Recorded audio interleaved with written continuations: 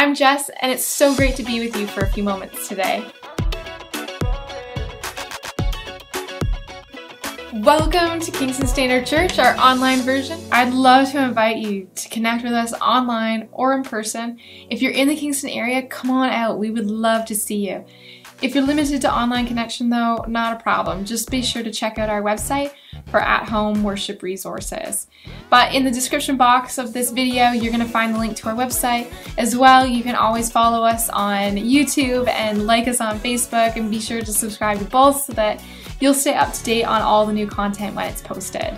We have a variety of resources available to families and kids on both Facebook and YouTube, so if this is your first time joining us, or if you've been here before, we want to encourage you to go ahead and check that out, because our mission is to equip families for the conversations that they have together to learn and grow and follow Jesus. And if you want to touch base personally, then feel free to reach out. You can send us a message on Facebook, or you can use the address below. So let's dive in and see what we're going to learn about today. It is always an honor to teach the Bible with you and to be with you today. So thanks for tuning in. Thanks for being part of our church online. We are getting into a new series this month on grit, which is, it's always exciting to think about the kind of personality traits we have and where that comes from, how are they formed. So I wanted to begin by just giving kind of a preamble or a warning to say that very frequently when we think about whether it be grit, patience, love, whatever it is, the way the world defines a character trait is very different than how I think Jesus defines it, or at least how we find it in Scripture. And so just because we see the word grit, we don't necessarily need to think of, burly cowboys and big hairy arms or something, but grit, I think, is so much deeper. And part of grit, I would argue, and today we're going to focus on, is this sense of patience, being able to endure through difficult times, being able to hold on for a long time. So that's what we're going to focus on today, thinking about grit, particularly through the lens of patience. What it means to be a godly person who responds to adversity, to challenging situations, and to be able to do that again and again, to keep showing up, to keep being there for the people around you. In order to do that, I've chosen to look at a guy called Nehemiah. I don't know if you're familiar with Nehemiah. It's an extraordinary leader in the Bible. So we're going to look at the book of Nehemiah together. If you've got a moment, if you've got a Bible at home or you want to pull it up on your computer, Nehemiah chapter 1 is where we're going to go. As you're flipping your pages, trying to get there, a couple, preamble remarks about Nehemiah. For most of the time that the Bible was put together, Nehemiah and the book that precedes it, Ezra, were actually one book. Ezra and Nehemiah is all combined. And those those two books, they kind of include three stories or three columns that kind of go through this cycle of the first leader, Zerubbabel, looking to rebuild the temple. And then Ezra rebuilding the community. And then you get to the third act in this sort of great saga, and it's Nehemiah rebuilding the walls of Jerusalem. And all of that is set at the backdrop of the people of Israel, the ancient Israelites, living in captivity. And they're living in Iran or Babylon, and they have this hope, this desire that one day God will allow them to go back to their homeland. And so you see these three phases as Zerubbabel, Ezra, and then Nehemiah build different parts of the community back up. It's also something of a tragic story because by the end of it, much of their work is undone. But I think that's part of the human nature of these stories. So the last preamble before we begin to read is that just because we see someone in Scripture doesn't mean that everything they do is right. One of the beautiful things about the Scriptures that we have as Christians is that they include real people and getting involved in real things. And in this case, I think what we'll see is Nehemiah does his best. He's very human, and we see his weaknesses on display throughout the entire book. But he does his best. And so I think, although I would give caution to say, be careful to turn basically anyone but Jesus into your heroes from the Scriptures, there's real human messiness in the book. But Nehemiah's pretty good. And the thing that always strikes me about him is how his story starts. So Nehemiah chapter 1, this is where I like to begin with and just see as we work through both the sense of patience and grit and what it means to be a godly follower of the way. So here's how it begins. Nehemiah chapter 1, the first verse. The words of Nehemiah, the son of Hekeliah. Now it happened in the month of Chislev in the 12th year, as I was in Susa, the citadel, that Hananiah, one of my brothers, came with certain men from Judah. And I asked them concerning the Jews who escaped, who had survived the exile, and concerning Jerusalem. So this sort of situates us in the story. This is a story about Nehemiah. It tells that in the first verse. And it tells us where it's taking place, in the city of Susa. That's ancient Babylon, or modern-day Persia. So for those of you who know our story, we lived about 5 hours away from Susa for about 8 years of our lives. And that's about the distance from here in Kingston, Ontario to Quebec City. So this was a world that we were vaguely familiar with. And important to say that the story is starting outside of Nehemiah's homeland. Nehemiah, like so many others of his generation of Israelites, were in captivity. They were being held against their will away from their home people.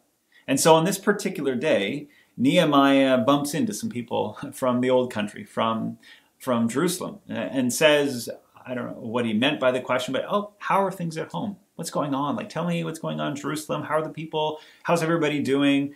And the response or the reaction certainly unsettles Nehemiah, and we'll see that in just a second. If we continue to read, this is what the next part says. And they said to me, the remnant there in the province who had survived the exile, they're in great trouble and shame.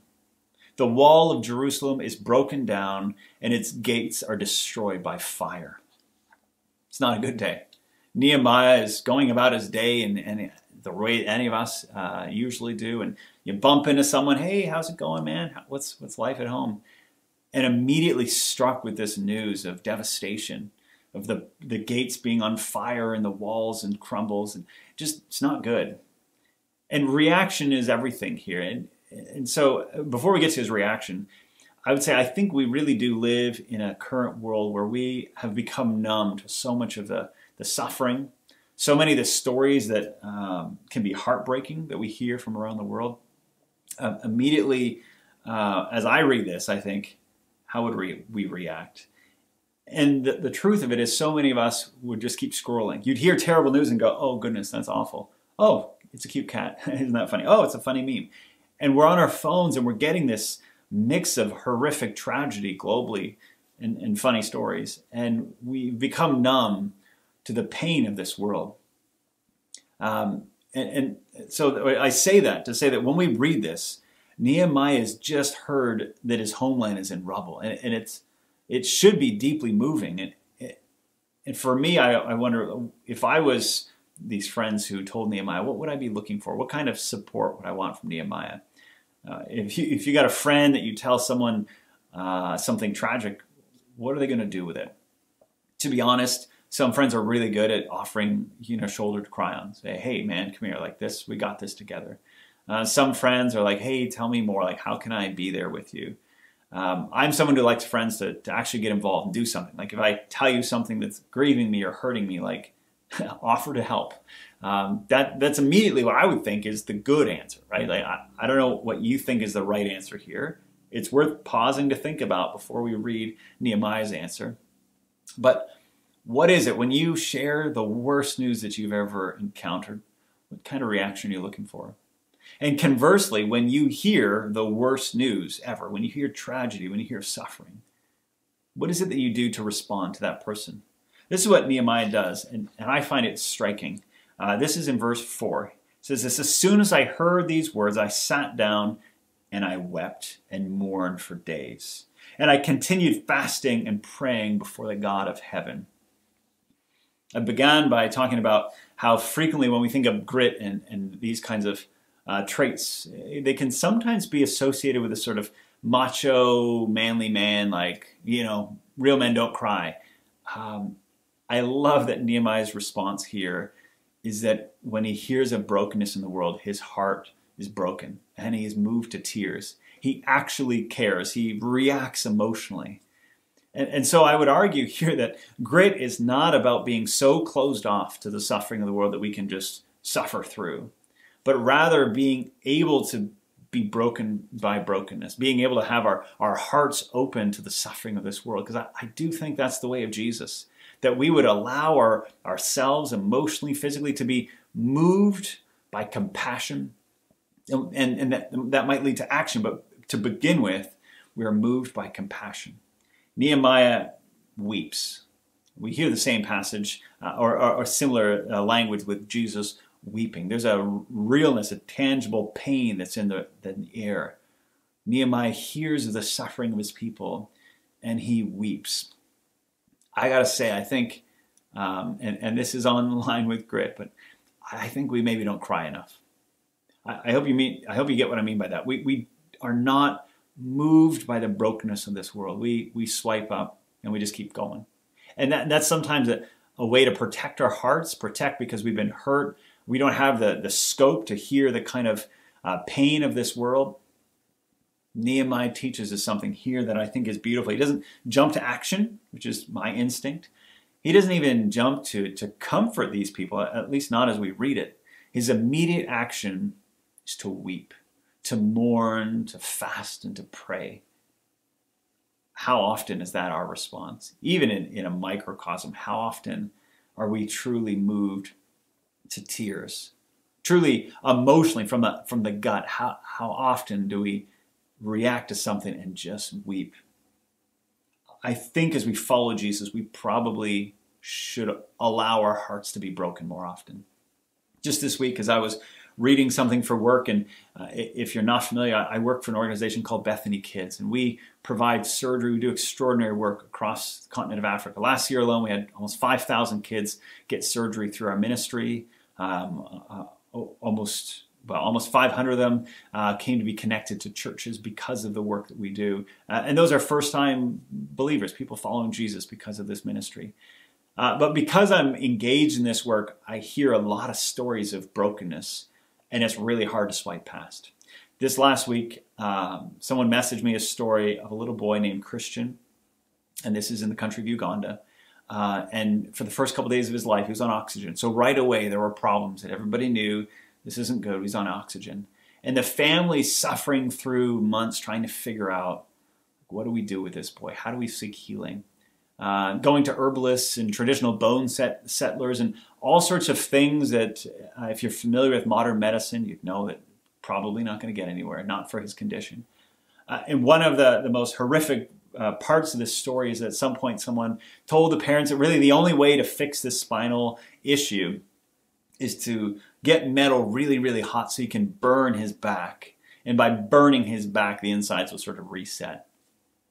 So they took this 8-month-old and just burned him, hoping that they'd find healing.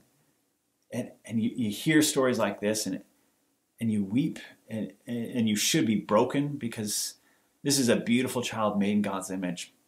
And the best resources at hand in their mind was to burn this kid in order to heal him.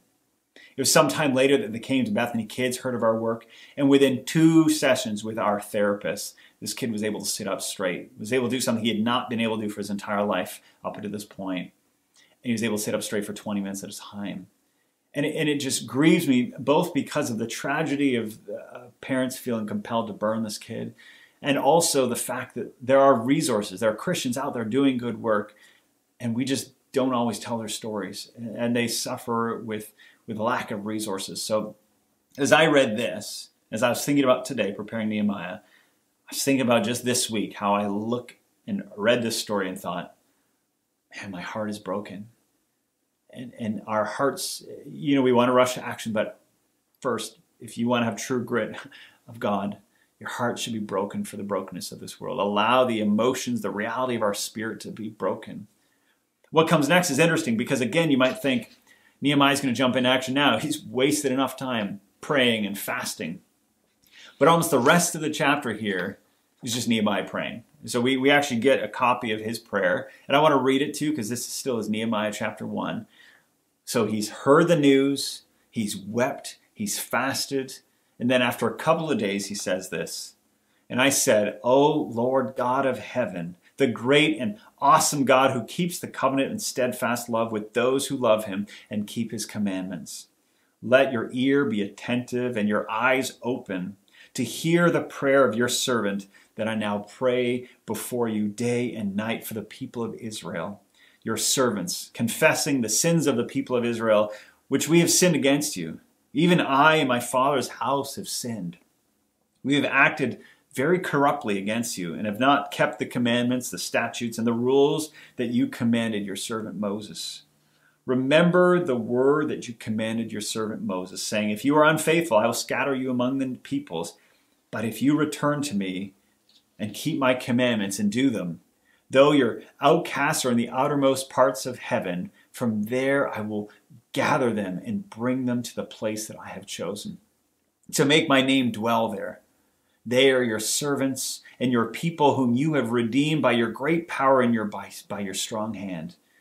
O Lord, let your ear be attentive to the prayer of your servant and to the prayer of your servants who delight and fear your name, and give success to your servant today, and grant him mercy in the sight of this man.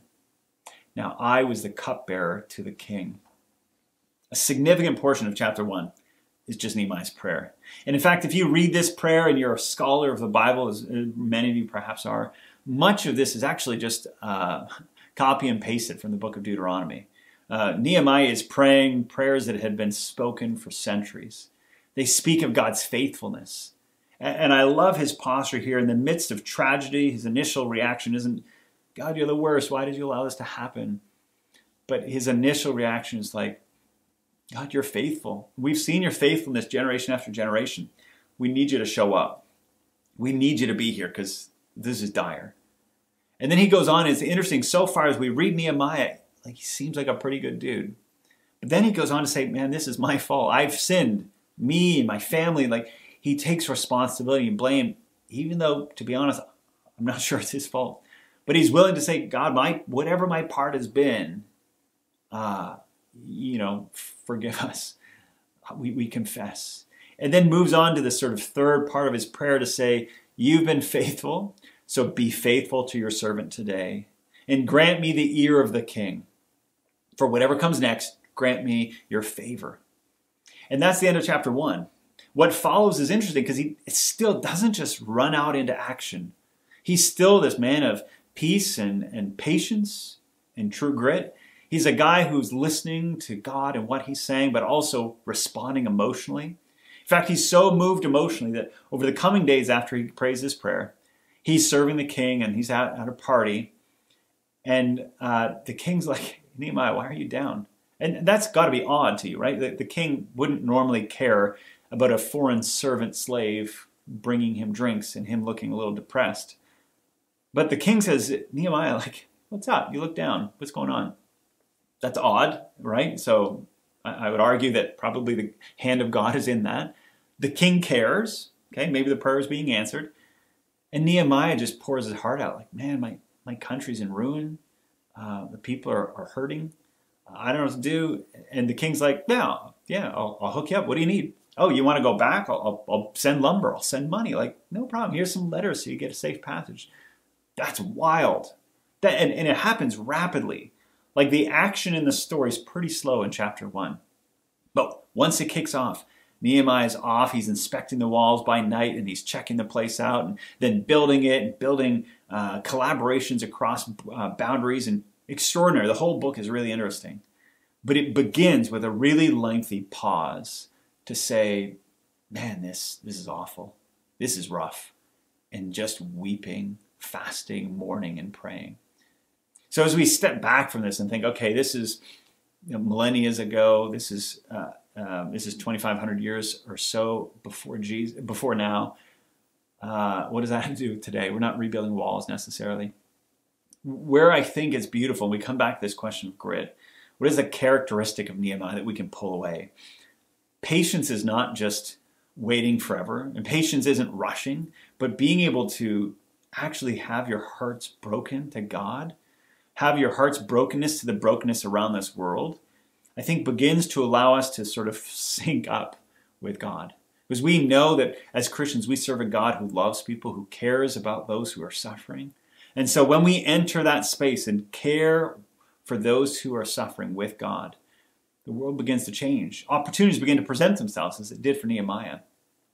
So what does it mean to be true grit? I'm sure over the coming weeks we'll learn more. But as I see it in Nehemiah, I see patience and I see a willingness to have your hearts broken.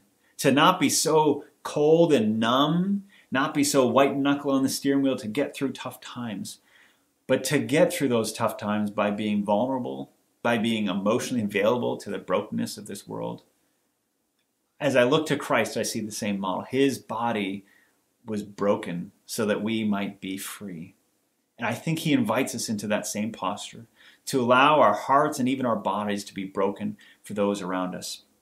If we want to follow Jesus, if we want to follow the example of Nehemiah, I pray today that as we seek to model these characteristics, that our hearts would be broken to the suffering of this world, that we would, in that moment, look to God. And as a result of that posture, that we would become agents of change in this world so that we might see that brokenness healed. Would you pray with me? Heavenly Father, I'm thankful for your scripture. I'm thankful for the teaching that we can glean. Thankful for the men and women whose stories are recorded in this book, people like Nehemiah, that we can look to and see how one person tried to follow you with faithfulness, with patience, and with grit. We pray this in your name. Amen. Thanks, Peter. In the next few moments, we're going to participate together in communion. And so if you need to pause a video to gather some elements right now, then feel free to do that. We're reminded in the scripture that on the night that Jesus was betrayed, he took bread. And when he took that bread, he broke it. And there's a significant amount of symbolism that is a part of that, isn't there? That Jesus was broken for us. And he said, "This is my body that's broken for you. When you eat this, remember me." Let's eat together.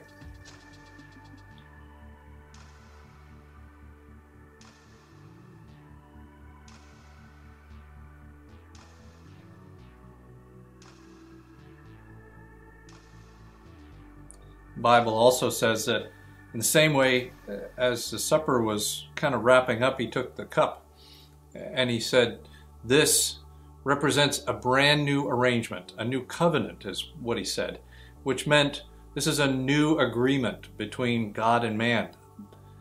This blood is now present to refresh you, to cleanse you. And when you drink it, remember me. Let's drink together.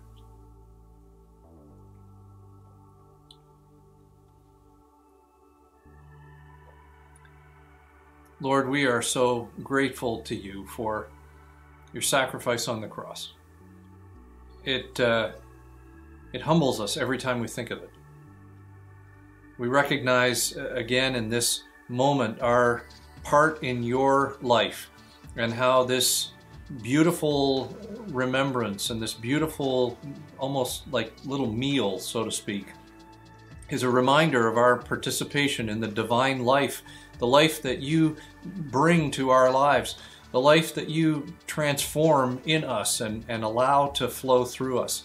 And you continue to equip us for the work that you have in store for us here in this place and in this time, and how you're working through us. And so, God, we thank you and we bless your name today, and we are so grateful for the way that we are able to be a part of what you're doing in the world. We love you. We thank you. We pray your blessing on this day. Amen. Thanks again for joining us today. Be sure to subscribe to our YouTube channels, or if you're watching this on Facebook, then you can like and follow us there. And it would mean so much to us if you took a moment to comment, like, and share this video so that others are able to enjoy it as well. And hey, if you're in the Kingston area, come on out. We would love to see you. Please know, though, that you are loved and that we're praying for you. And we certainly appreciate your prayers, too. We'll see you soon.